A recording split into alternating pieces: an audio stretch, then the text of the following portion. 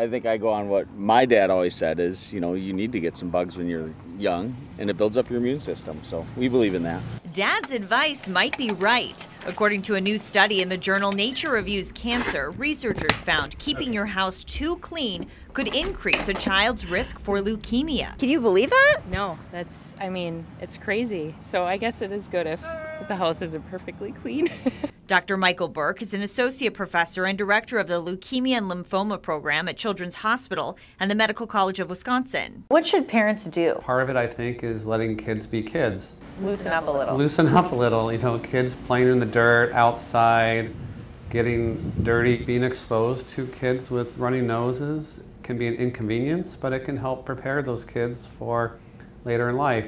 Dr. Burke wants to be clear with parents. The study is talking about a specific type of leukemia, and the child already has to have a certain mutation, making him or her more likely to get the cancer. The paper kind of makes a statement that most of leukemia could be prevented, which I don't think we're there yet. I'm Adrienne Pedersen, WISN 12 News.